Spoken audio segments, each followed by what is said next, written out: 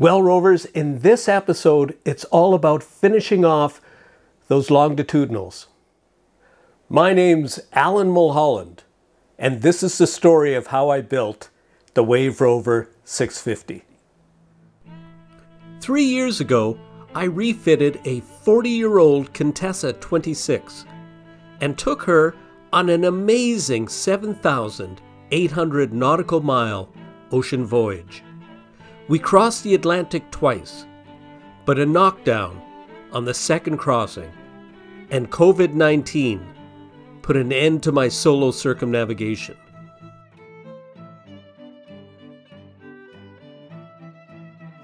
So now, I'm building a new boat, smaller, lighter, but more suited for a solo circumnavigation.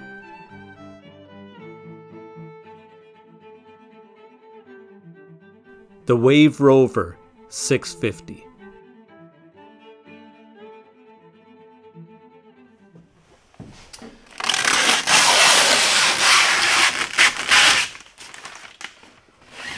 Okay, nice. Just a tiny bit of sanding required. So the reason I just put the peel ply on this area and not the rest of the fiberglassing I did last week was because this area will be above the counter and it'll be sort of a paint grade area, so it'll make it easier to paint this. The area below, you could use peel ply, of course, but it's just an extra bit of work. I mean, it's the amount of detail you want to put into your boat. If you want to put more detail in, give yourself more time, and well, it all kind of works out that way. I'm happy with this amount of detail, and I'll carry on at that level. So the longitudinals will be running right from where this one leaves off, which goes all the way back to the transom. It's 8 feet long. And then I'll be picking it up right here, just at this height, and we'll be running it all the way to the watertight bulkhead, which is this last big one right here. So that's another 8 feet. And then coincidentally, actually, it's by design, the length of the bunk here is 8 feet long. So one sheet of ply will give me enough to do the bunk and one longitudinal. And then over on the other side, I have the very same thing, which will be one sheet of ply will cover the bunk and the longitudinal. And that's actually, it sounds like a lot of ply, but these are all really important structures because the longitudinals, as I've already explained, take care of the torsion of the boat. And the bunk isn't just a bunk.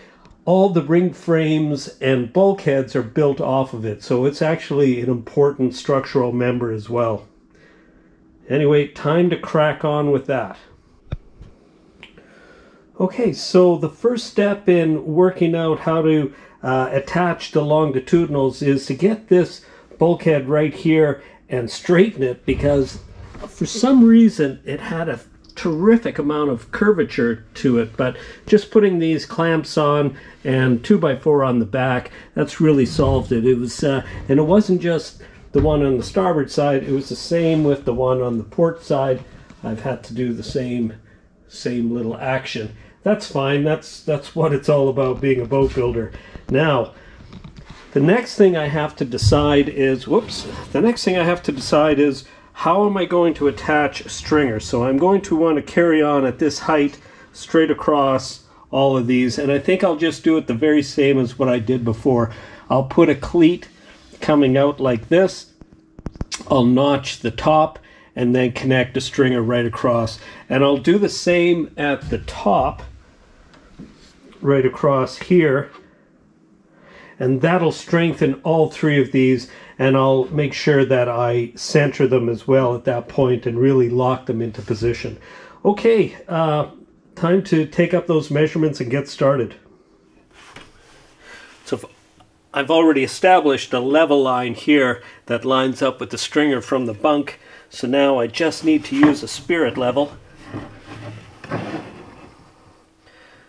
And very easy. Just adjust the bubble.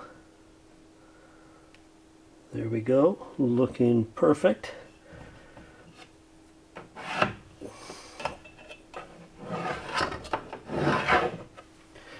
Nice thing about this level is, I don't know if you can read this, but it only tells the truth.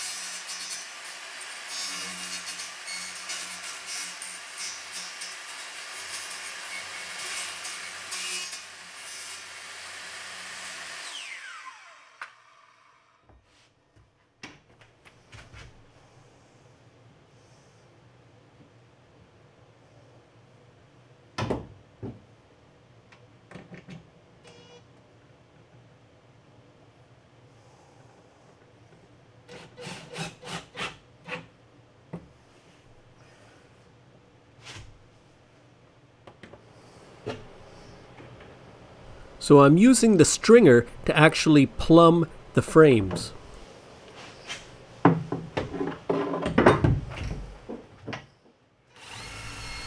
Now pre-drill and do a cold fit before the actual glue up. As with any epoxy glue up, you want to start out by using a thin epoxy just to make sure that there's a good bond, especially on porous surfaces like end grain, before applying a thickened epoxy as really the adhesive.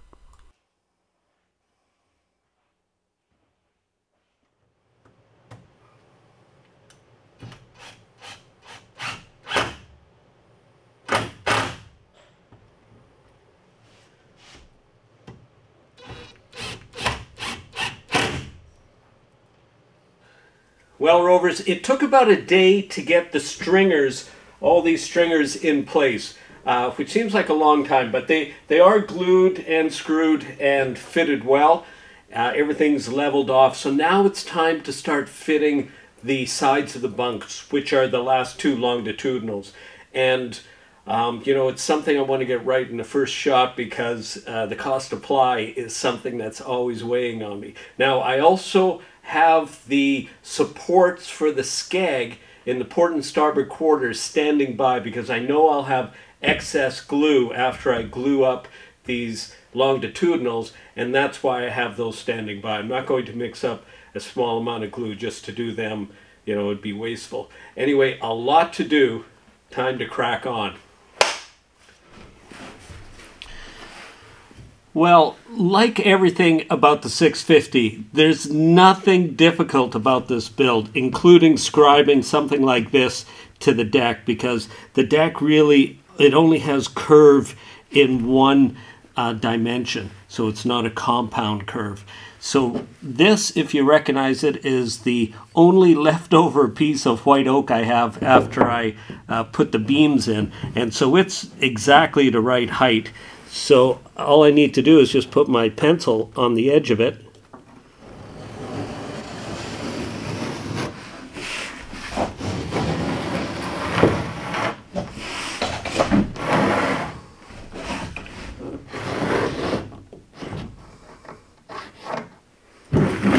And there we have it. Just cut that line with the skill saw and you're in business. Now the other thing we do have to do is we have to mark the beams themselves. So just to do that, I'm just holding a straight edge up, following the angle of this. Just get both sides done.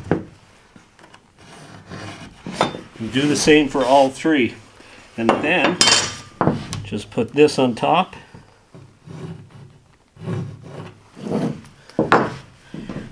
Remind yourself that there's a curve from the fillet, and that's it. I know many of you are probably wondering why I'm using a skill saw to cut a curved line, and the reason is that the skill saw tears the fibers in the plywood a lot less than the jigsaw. I'll use the jigsaw when I have no other choice.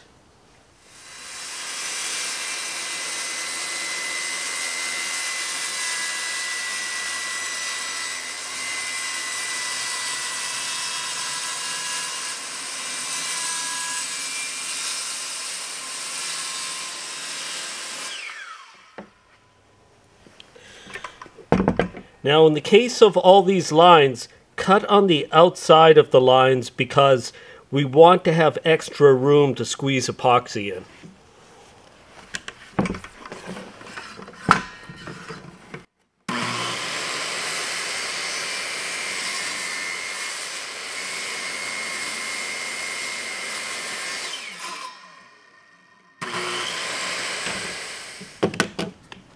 Now we're going to be going across the grain, with the jigsaw. So it has a tendency to tear, so I'm just going to take an extra precaution here.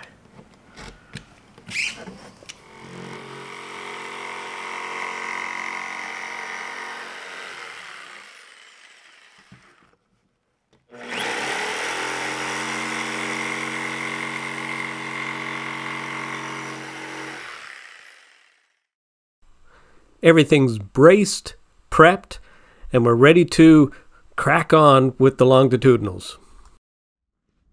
Well, we're looking really good here. Let me just show you what the scribed line looks like. Don't know how well you can see that in this light. It doesn't have to be perfect. Don't forget, we want that little bit of space. We have approximately 1/8 of an inch. A little bit more around the oak beams, and we'll use that space to squeeze epoxy in, and the fillet will cover it, and then of course glass. That way the bottom end grain of the ply is not stuck or won't come in contact with any water. It'll be fully sealed. Now at this point I've done a cold fit with the longitudinals. I have put them in place, made sure they fitted, and then I've pre-drilled them and screwed them. Now I've backed out those screws. I'm applying the glue, which is Titebond 3, and I'm putting them in place, and they will be a permanent fixture now.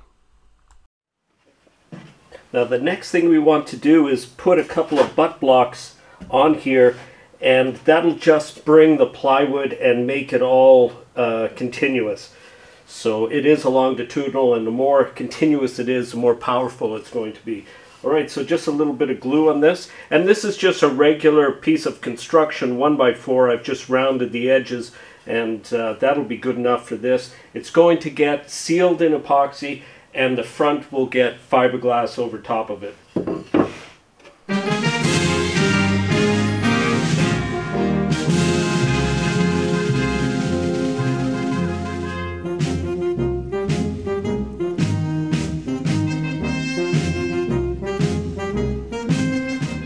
Alright, so all that's really left at this point is to just tack these in place. And again, I'm just using a little bit of thickened epoxy, and we'll just trim that right there.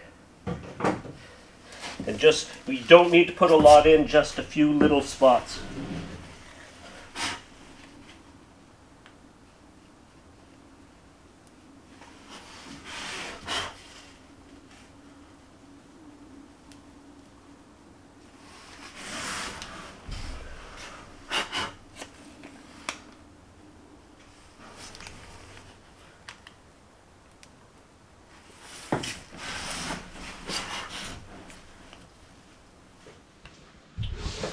And while I have the thickened epoxy, I might as well get these Skeg supports glued up or tacked up.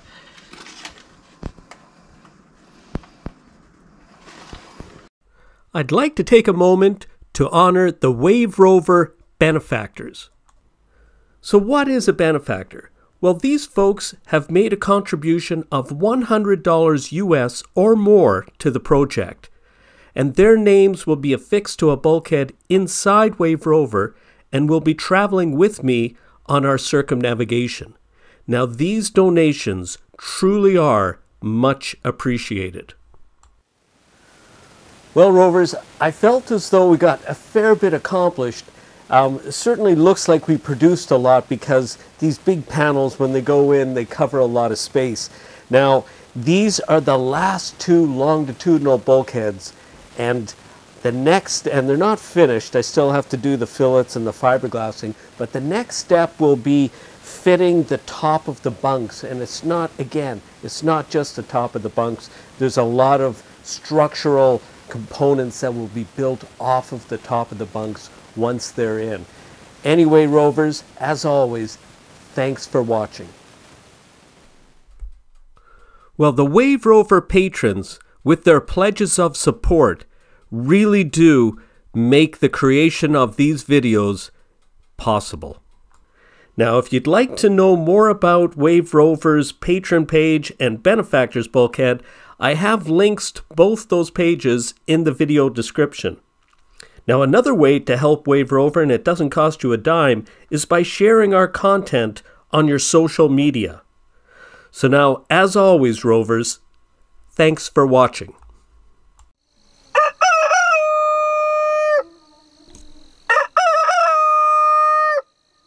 Give us one more.